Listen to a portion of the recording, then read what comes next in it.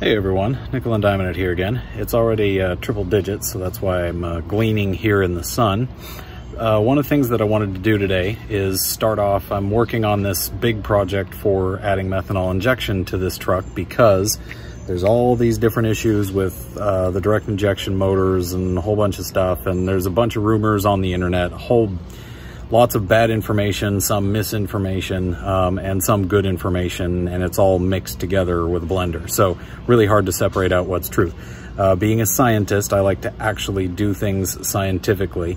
So one of the first steps is I decided to go ahead and take off the throttle body, and that's where we're going to kind of start this, because before adding the methanol injection, I want to know what actually is on the backside of the valves. So I have a little inspection camera, and that's where I'm going to switch over to next. So we're going to take a look at the inspection camera. I can already see there's tons of garbage on the backside of the throttle body, which tells me that there's probably going to be all kinds of stuff behind the throttle body as well, all through the intake track, oil literally everywhere. So two things I'm going to have to, one, improve my catch can apparatus because it's not doing the job.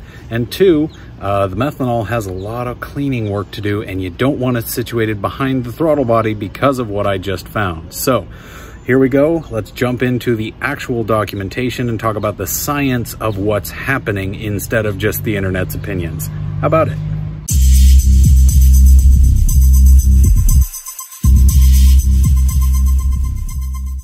And here we have our inspection camera that we're going to be using. I don't have to have an expensive one. I've already gone ahead and moved the intake kind of up and out of the way and pulled off the throttle body, and ew, look at that. So all kinds of oil buildup on the backside. Now, keep in mind, this is an 71,000 mile truck, 71,000 miles. And it already looks like this. Now, I've pulled the intercooler off, and there's not really a lot of material in the intercooler. I had maybe a couple drips. Other people have like a gallon of fluid come out of it or whatever, if you believe the internet. Anyway, so my intercooler is not plugged up. I have the catch can arrangement running, one on each side, and they do actually fill up, and I get about 2 inches of garbage collected each time I do an oil change. You can also see there's all kinds of stuff. So a whole bunch of people go, well, I want to put the throttle body adapter and then put the methanol injector on the back of that.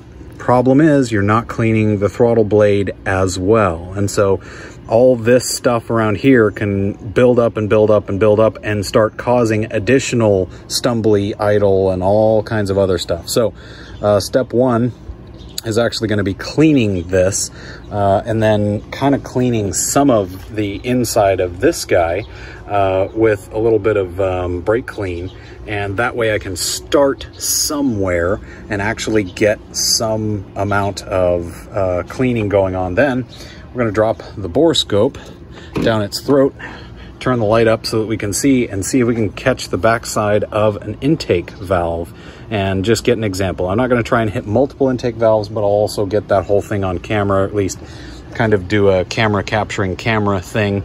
It'll probably be fantastic TV, but you'll actually get some sort of a scientific starting point.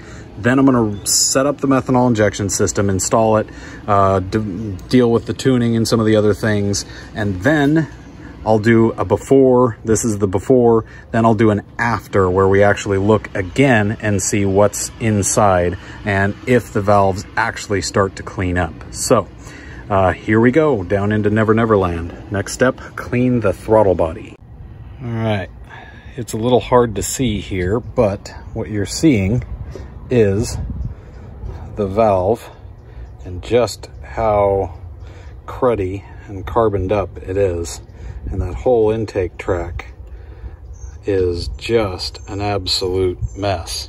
No, I can't do direct HD capture or anything like that, but you can see just how much crap is built up on the valves. That is, you can't even tell what the original valve stem looks like. So that is our starting point, and that is what these engines look like, even with only 71,000 miles. So we're going to go ahead and proceed with the methanol injection kit, and this will help us to clean all of that garbage out. That's the hope. So we'll find out if any of that is true. Now time to pull that out and reassemble, well, most of it. I'm going to take the intake tube off and get that prepped for the injection nozzle. And the backside of the throttle body is now all clean.